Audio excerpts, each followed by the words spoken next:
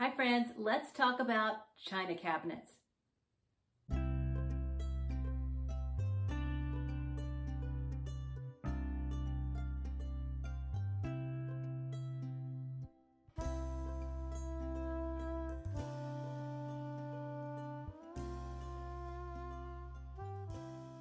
Hi friends, are you like me in that you still have your mother's or your grandmother's or maybe even your own china cabinet and you've heard designers say that they are no longer in style?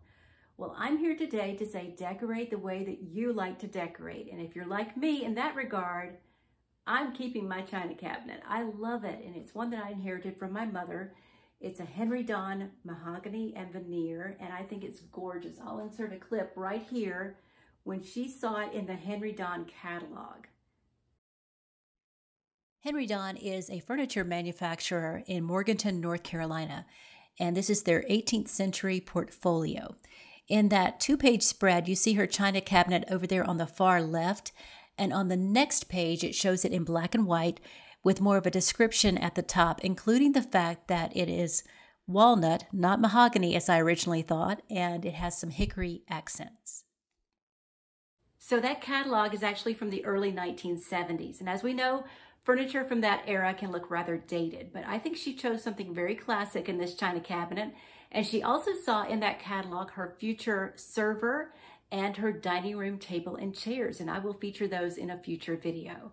For right now, this china cabinet needs a good cleaning. The glass definitely needs cleaning, and the furniture needs some polish on it, so I'll get to work on that, and then I'll show you what I'm going to put inside.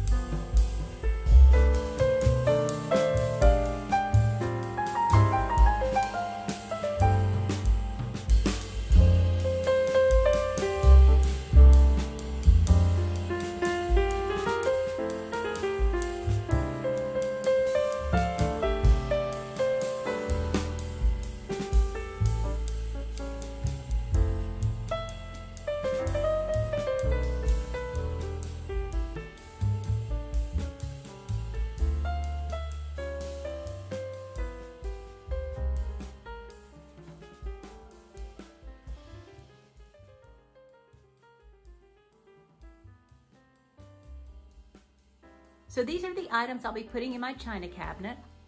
First of all, I'd love to show you my Moss Rose Mikasa china that I inherited from my grandmother. It has this deep red, kind of a pinkish red rose on it. And a lot of the pieces of this have gotten broken over the years, actually before I got them. And I just display them and use them when I can. Sometimes I have to add other white china just to fill in the gaps. But I do have only 4 of those really cute teacups, obviously more of the saucers, a few dessert plates. This set right here is actually by Lipper and Mann, but it coordinates really nicely, even though it's not exactly like the Mikasa. This sugar and creamer here, obviously the sugar bowl does not have the lid, that was broken many years ago. So I'm on the lookout for one of those, and I have a few of the short soup bowls and one vegetable bowl. I have some candle holders here. The one that has the 2 holders on one base was inherited from my grandmother, and the single ones were a wedding gift. Here I have a pink sandwich tray. I think that's by Anchor Hocking. I'll look that up. And then I have a Miss America bowl. I think that's what that's called. Also from my grandmother, and it's just gorgeous. I actually do use that. I put potato salad in it, you know, or things like that that are cold. So all of this I try to use and not just display. So over here, I have my mother's Princess House Heritage Collection. And a few additions here, as I found them at thrift stores. She did have 12 of these iced tea glasses, which I just love. I love that etching of the heritage pattern. And then I bought this carafe here that also could be used as a vase. Now this bell right here, I need to re-glue that clapper, it came loose, but that bell is not Princess House, but I like how it coordinates. My mother only had one pitcher, and then I found one exactly like it at a thrift store, so I just bought another one so I could have iced tea and water. At a thrift store, I also got that little jar there with a lid. I have sugar in it, but I've also heard that it's more commonly referred to as a cotton ball jar for your bathroom. And then I have a set of salt and pepper shakers in the heritage pattern.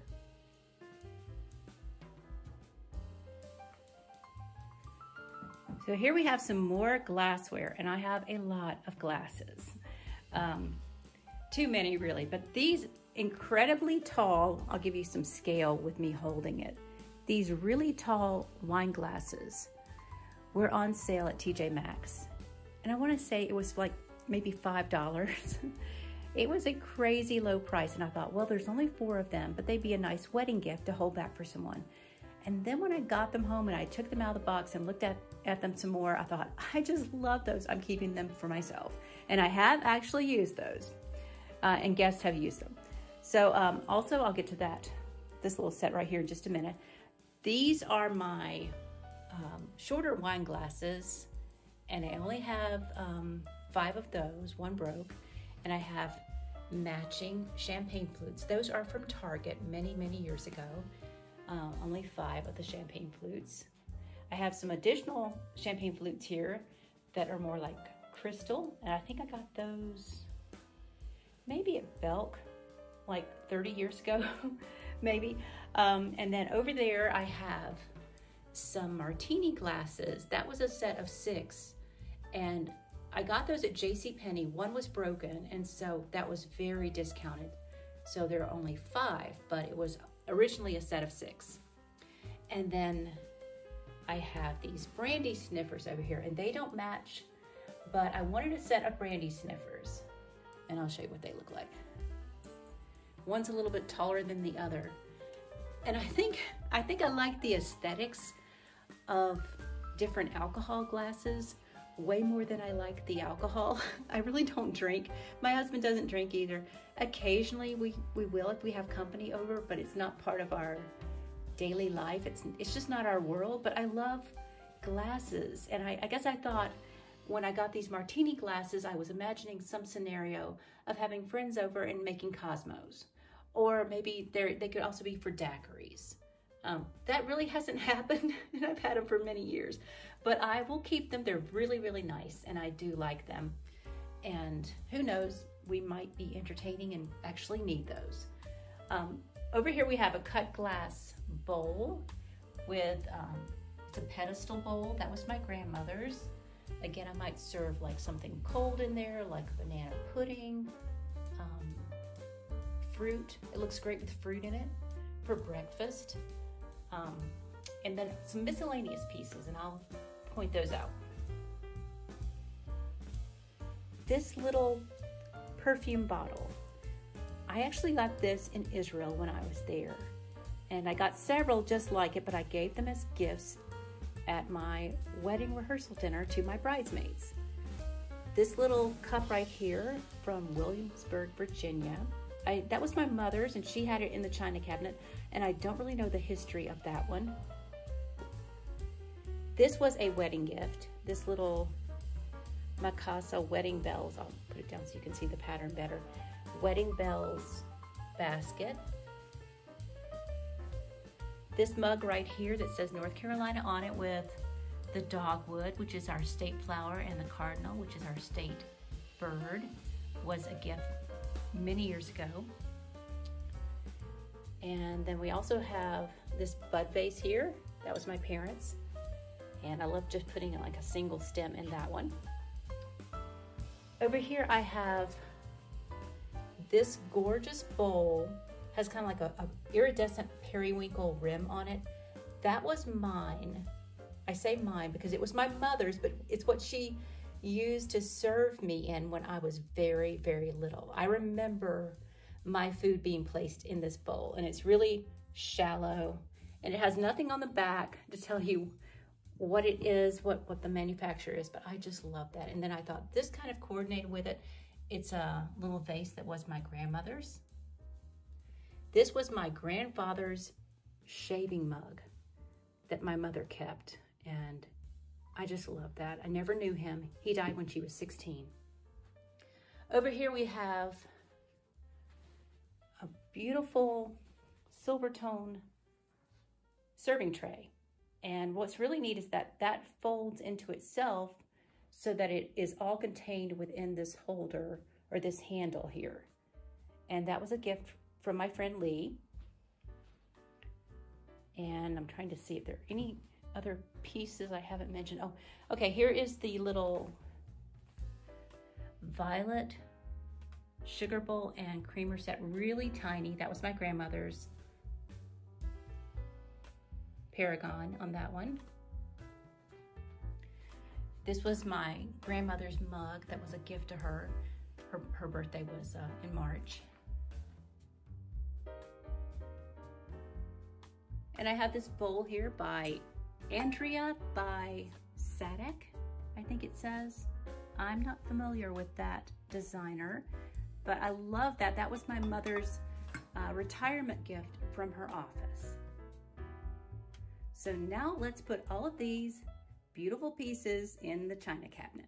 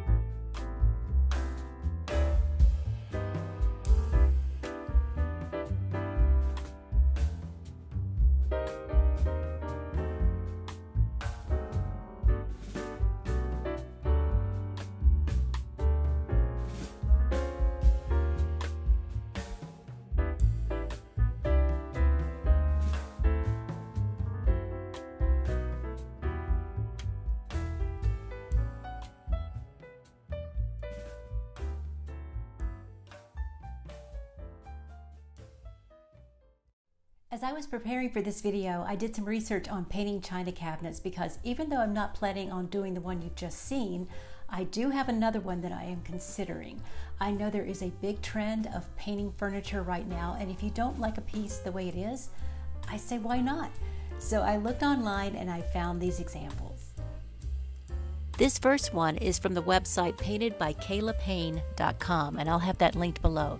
She talks about finding this china cabinet on Facebook Marketplace and how it was actually in really good condition, so she knew that there would be some controversy about painting it, but she could not resist because she loves to paint furniture.